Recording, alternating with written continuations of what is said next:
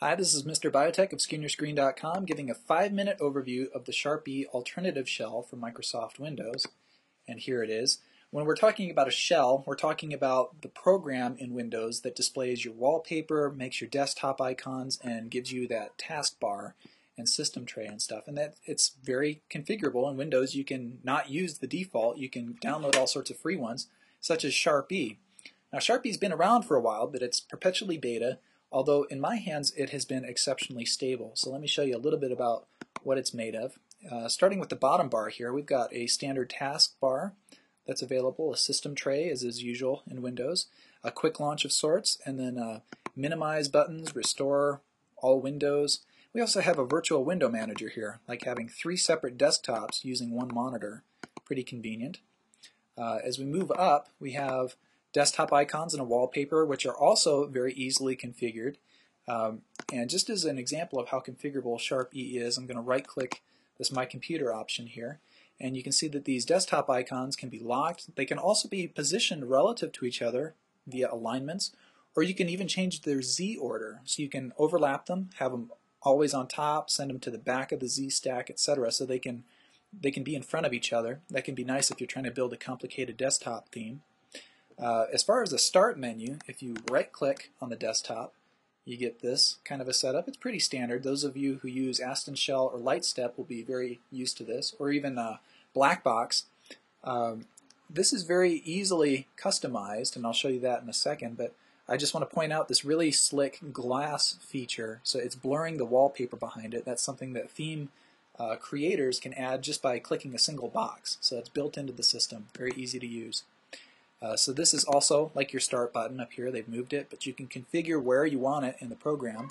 They have a recently used items, most used, all sorts of other widgets that are included. They even make their own notes program, which I think is a lot better than notepad.exe. Now we can configure these directly by hitting this button all the way to the left side. We can change our modules, shift them around, move them around, or include new ones. These are the ones that are included by default. They give you a pretty healthy list, and I believe they have even more online. We can even change the skins directly from this dialog. Previous versions of SharpE just let you change system colors, but now the whole thing, you can include different themes with different graphics. Let me give you another example of a theme that they have. This one's called Sept, as it loads. And we get kind of this Vista looking feature, which is quite pleasing to the eye, I think. Now, as I mentioned, all the configuration is done through a graphic user interface, which is really slick. In Lightstep, which is another favorite shell of mine, you have to do everything via the like a text editor. It's all editing text files. Blackbox is similar in that respect as well. Here, however, they have this really slick graphic user interface where you can change your menus, you can just drag things around to change their order, etc. They also have a couple other graphic widgets that they use to assist people who might be new to the system.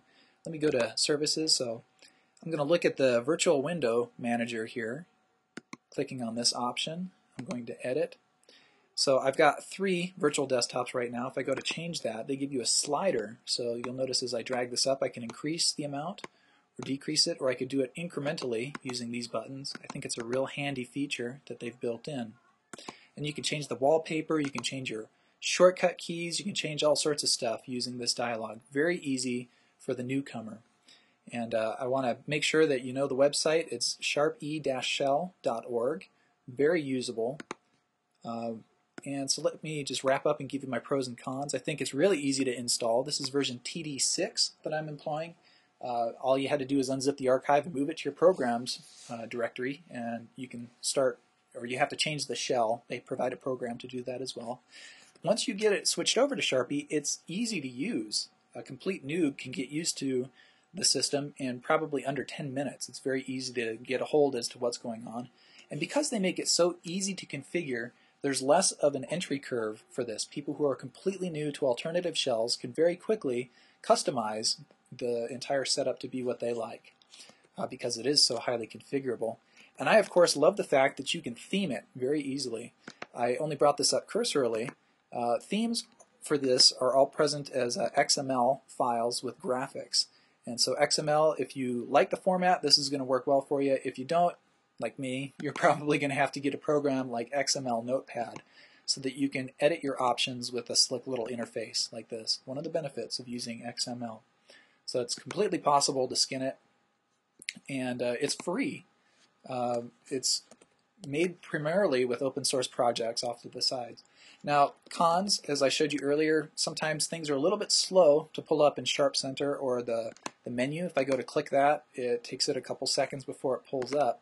But besides that, the stability of it has been very impressive in my hands, and it's slick to look at, it's easy to theme, and it's exceptionally easy to configure. I'm Mr. Biotech, and this is a review from SkinYourScreen.com.